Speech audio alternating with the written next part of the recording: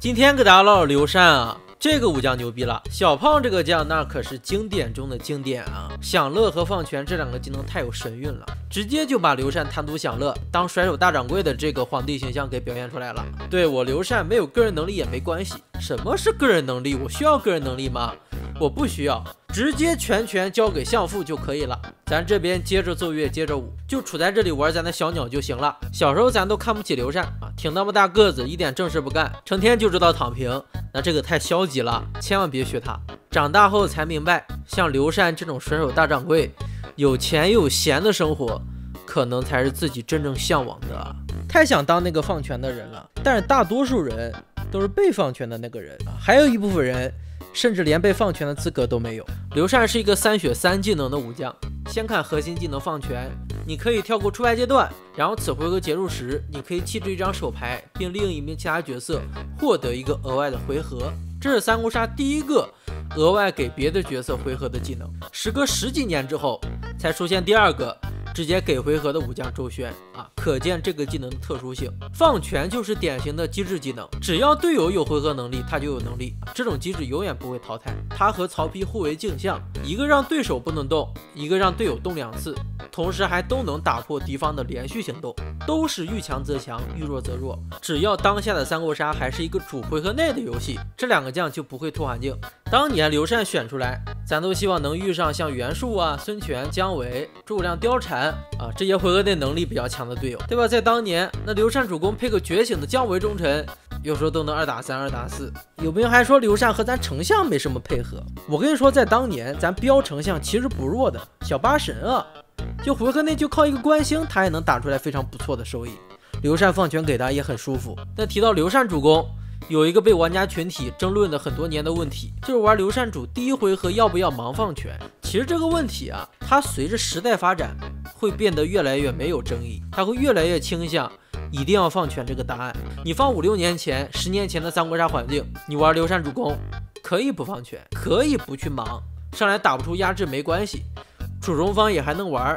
但你在现在的环境，你刘禅主公都选出来了，你还不组，那你就等着被反贼哐哐推死吧。除非你自己刷手机卡刷了很多张 AOE， 那直接就开效果打出来也不错，这个时候你可以不放。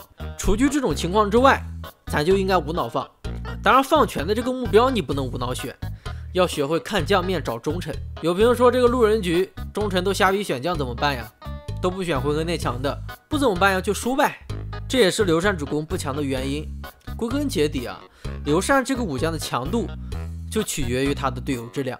你选刘禅之前就要做好这个心理建设，刘禅他就是一个赌队友的武将。从技能设计的角度上来说，放权这个技能弃牌跳自己出牌阶段，也正好对应了乐不思蜀跳出牌的效果。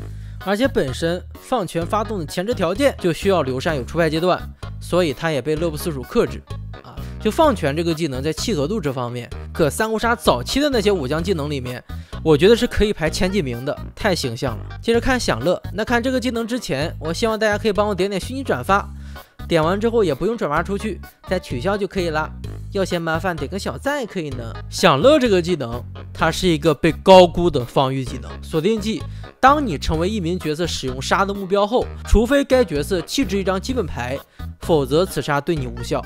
如果说放权是随着环境变化而变强，那享乐就是随着环境变化而变弱。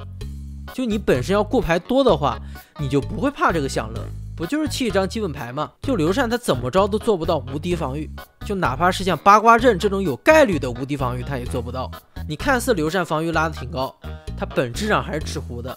你真要杀刘禅，你就续个金牌去杀他就行了，也没有什么负担。身份局的享乐真的很鸡肋，反倒在国战享乐的发挥还可以。你刘禅在国战环境里面亮出来，别人还真会因为享乐要弃牌而不去杀你。国战这个模式说白了就是欺软怕硬，都喜欢捏软柿子。但在这个环境里面，享乐还真能起到一个降嘲讽的作用啊。最后看看刘禅的主攻技若愚啊，这是一个很难得的觉醒主攻技。若你是体质最小的角色，你加一点体力上限，恢复一点体力，然后获得激将。若愚这个技能讲道理对于刘禅来说还挺关键，它是一个切切实实提个人能力的技能。残血的时候可以回1滴血，起到一个血中送炭的作用啊，这是一方面。关键是刘禅若愚觉醒之后，他血线就达到了5滴啊！5滴血的刘禅带一个享乐，他就可以打单挑了呀。当年有很多朋友玩内奸，跟刘禅主公接单挑，嘻嘻哈哈的觉得自己稳赢了，结果到最后翻车了，没有打过人家5血刘禅主。对，这种情况非常常见。再来就是激将，激将这个技能有时候也有用，但是很多时候也确实用不到，偶尔放个南蛮，放个决斗也行。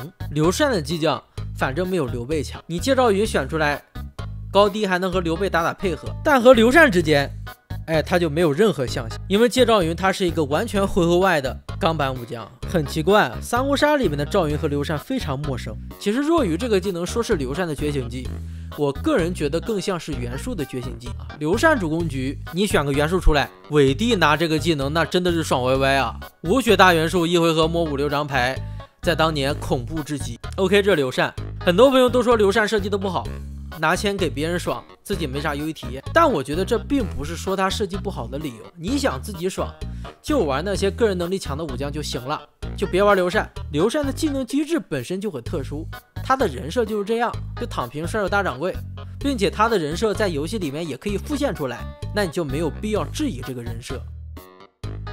我爸爸是刘备，打打杀杀真没意思。你办事儿我放心，这可如何是好啊？